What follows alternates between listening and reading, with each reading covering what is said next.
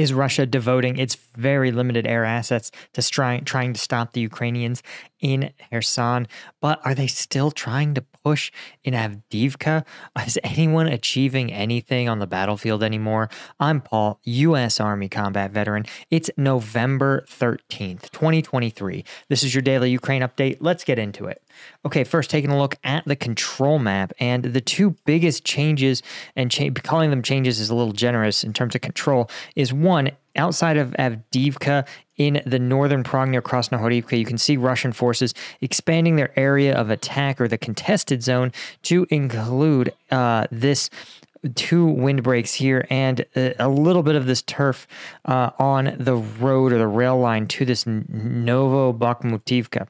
And again, I point out that this is not actually constraining or tightening the noose on Avdiivka. And so it's not clear that even if they do advance into this basically no man's land, that it's going to result in any kind of real substantive achievement. Again, not to say that you have to advance straight towards your objective, but you do have to advance towards your objective somewhat. And it doesn't look like the Russian forces are able to do that. Again, this isn't, we can't get too much in judgment because Ukrainian forces have had similar issues during their counteroffensive. But the takeaway is, again, that Russian forces are continually grinding out, throwing troops into Avdiivka for unclear actual battlefield effect. The other place where we're seeing some limited gains is near the town of Yagidne.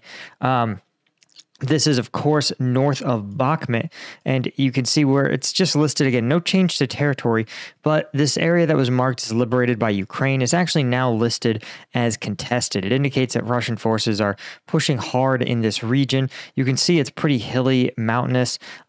It's not a great sign because if we remember, not too long ago, Ukrainian forces controlled up to and even a little perhaps beyond this Berkiva reservoir. So the fact that Russian forces have advanced and they're starting to sort of roll back some Ukrainian gains to the at least to the north of Bakhmut. Certainly, there have been considerable Ukrainian gains to the south of Bakhmut, but this is a sign that, again, Russian forces really just fighting back and forth over the same limited terrain. And again, we're not actually seeing Russian forces advance. We're just seeing them make more area contested. When we go over to the combat map, this is what I thought was interesting. First off, you can see Russian forces launching 61 combat engagements. That's actually pretty high.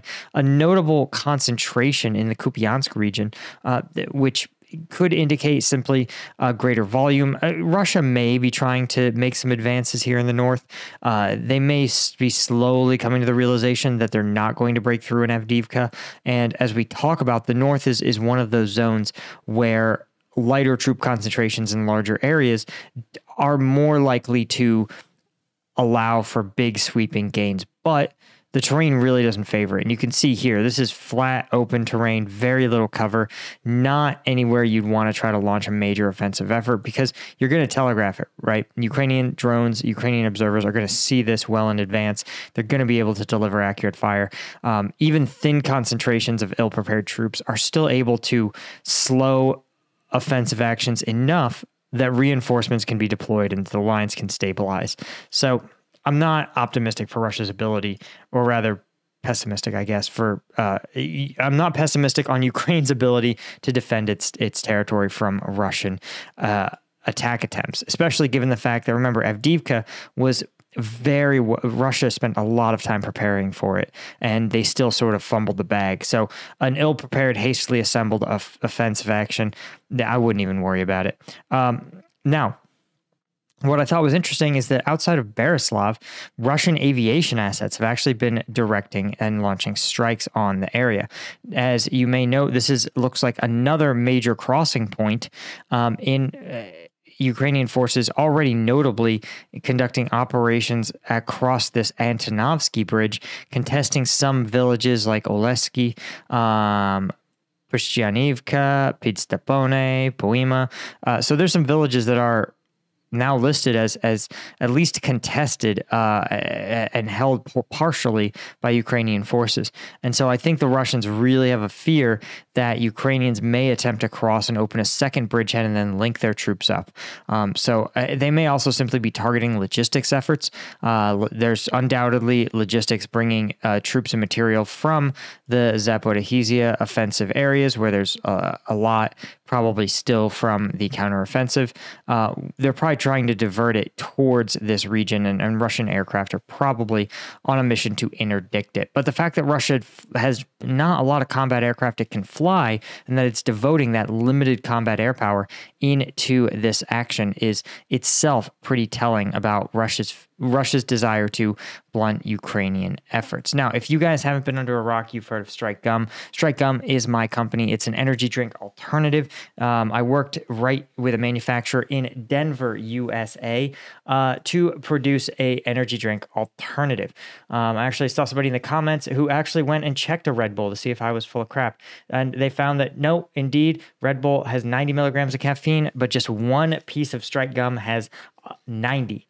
So we're already sporting 10 more milligrams than your Red Bull in just every single piece. And unlike leading energy drinks, which are like, $4 or $5 a pop, an entire pack, 5 pieces, is going to run you just $5 or $6.99. Wait, $6.99? $5.99? $5.99. Oh man, I don't even know my own prices. So you're talking about a fifth the price of an energy drink. So if you're interested, check us out at strikegum.com. 50% of the proceeds from this first production run are going to be donated to charities that support Ukrainian civilians who've been injured or displaced by the conflict. So check us out, strikegum.com. Support a great veteran-owned company, and of course, Ukrainians who could definitely use our help. Links in the description or up there.